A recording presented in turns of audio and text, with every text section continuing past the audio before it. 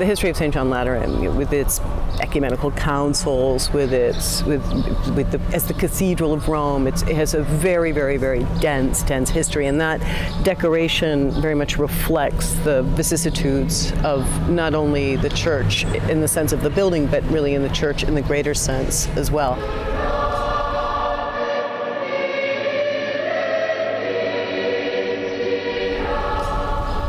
The beauty of St. John Lateran is the idea that the triumph that we're celebrating is the battle that made Rome Christian. And the only people who ever died to make Rome Christian, they were Christians. And this is the triumph of the witness of the martyrs. That church is the triumph of the men and women who threw themselves at that Roman machine for centuries, bearing witness to Christ, bearing witness to the truth of the Gospels, until finally 313 an emperor listened and allowed them to build a church. I mean, it is a unique victory in the ancient world.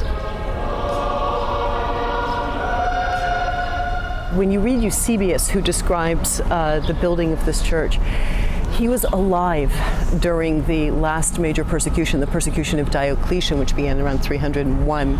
And this was the persecution that was supposed to be the definitive one. He was going to smoke out and rid the world of Christians.